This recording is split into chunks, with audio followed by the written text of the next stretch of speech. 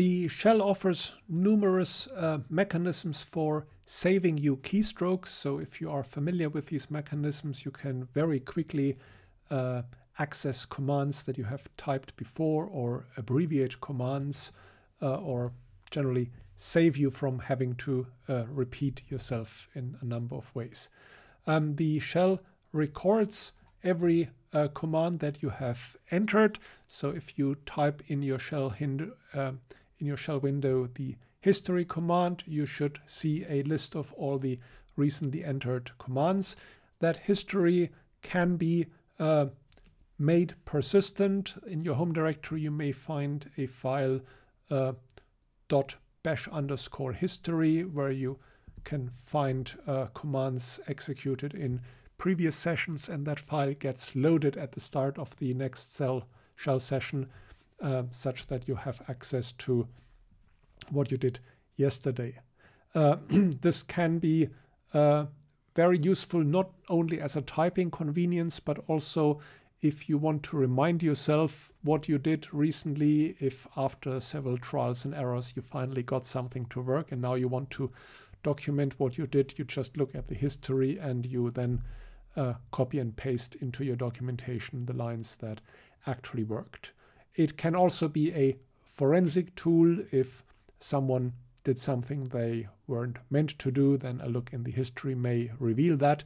But that, like many other recording mechanisms, can also be a bit of a privacy hazard. So read if you don't like the history mechanism, in particular the persistent version of it, there are shell variables where you can control whether a history is, how much of a history is kept and whether it's kept persistently, and you can set shell variables to control that.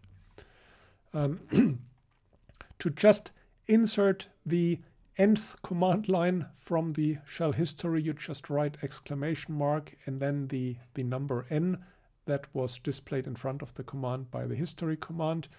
You can also write a negative number that addresses the command from the end. So the third previous command you can do with exclamation mark -3, or the previous command with exclamation mark -1. And because that's so common, there's just a double exclamation mark has the same effect.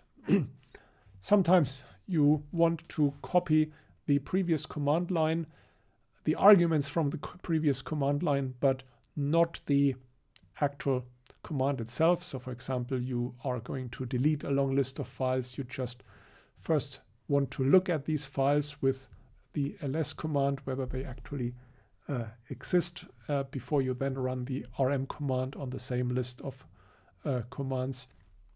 And you can refer to the previous command line minus the first word with exclamation mark and a star. Remember, this looks a little bit like $, which is the arguments of a shell script. You can also use just the cursor up and down keys to access the history list. You can move up to recall previous commands, modify them, and then reissue the same command by pressing return.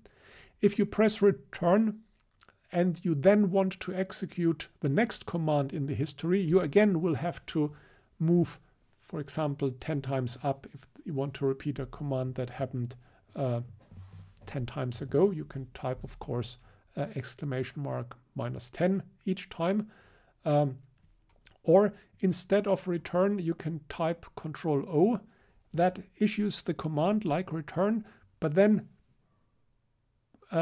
moves your cursor to the command that immediately follows. So if you type Control O, you will have preloaded already the next command from history. So if there is a sequence of 5 commands that you want to repeat a couple of times, you just go up with your cursor 5 times, and then you press Control O 25 times, and you have repeated the 5 commands 5 times.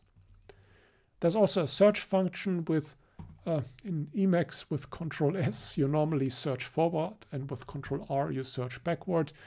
And if you just type in the bash shell Control R and then the first couple of characters from the command line that you want to retrieve, you will see that it shows up quickly if another command was found because it also matched, but you want an earlier one, just repeatedly press Ctrl-R and you will get earlier copies. There's a long list of other of these history expansion mechanisms, but quite a number of them probably were more useful in the days of teletypewriters without a cursor, but many of these also still make sense today with video terminals and emulators. Bash in particular uses a built-in line editor and it uses the readline library to do this, which is also available as a separate library and which you can include in your own programming language, in your own applications. So if you have your own little command prompt in an application and you want to have a history expansion and all these things, cursor movements, cursor up and down and so on, to get access to previous commands, then I recommend having a look at one of the several readline libraries that exists. Many Emacs like control sequences are supported by the readline library. So even if you don't use Emacs, it's useful to be familiar with some of the basic Emacs commands because they crop up in the line editors of many other applications, including Bash. So Control A and E move to the start and end of a line. Control K is the kill command. It deletes the rest of the line or the entire line if you are in the first column. So if you want to get rid of an entire line, you just press Control A, Control K, and this will leave you with an empty line. Control D deletes the character under the cursor, whereas pressing the backspace key deletes the cursor right of the cursor, so the rest of the line and the cursor move slightly differently in both cases.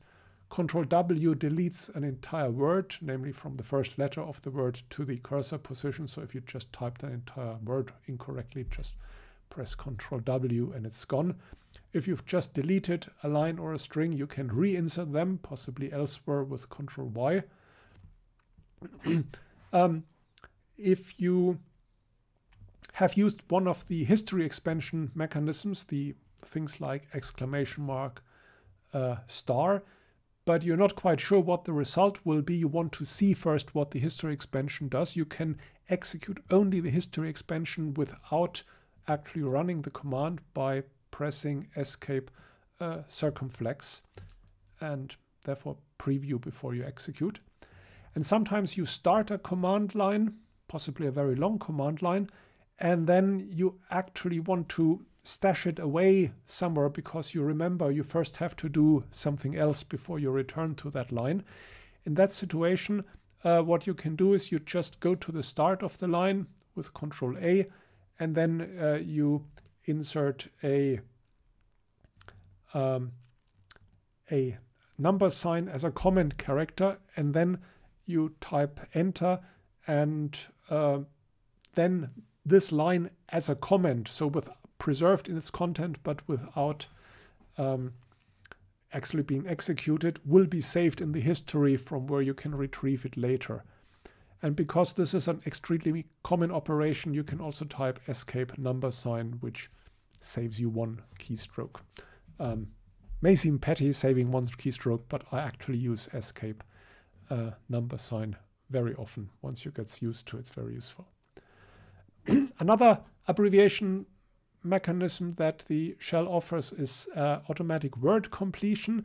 If you type the tab key, Bash will try to complete the word that you have started, and it will use some context information to find out what type of word you have started to write. So for example, if you started to write dollar and then the beginning of a variable name and you type tab and there is an unambiguous completion possible, then Bash will complete the variable name. After tilde, it will complete a username, and otherwise it will look at what command comes first in order to decide whether what is in front of the word that you want to expand. If it's the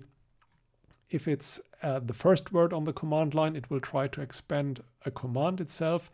If it's the later in the command line, it will try to interpret the word as a path name and expand it with the tab key. After certain commands, it expects a host name, and then it will try to expand a host name. That works less well these days with DNS because there is not an easily available downloadable list of host names. The internet has become a little bit big, but if in etc hosts you have a list of local host names, they are also available for automatic word completion. Most commonly you expand file names, so you rarely type a complete file name, you just type the beginning, type tab, and then it will complete as much as is unambiguously possible. And then if there is two file names, the cursor will stop at the location where the two file names differ, and then you can type another character, press tab again, and often you've completed it. So you may be able to insert file names with just 2-3 keystrokes.